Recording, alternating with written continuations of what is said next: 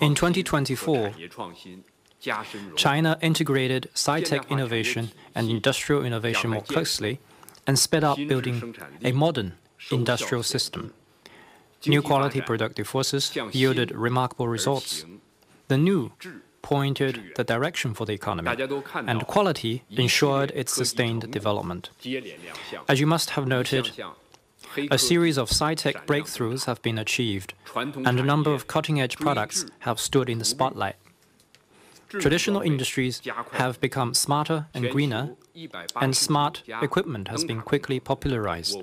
Among the 189 global lighthouses, 79 are Chinese, nearly half of which come from traditional industries like steel and food.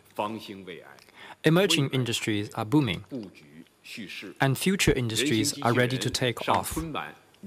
Humanoids took the stage and performed folk dance on the Spring Festival Gala.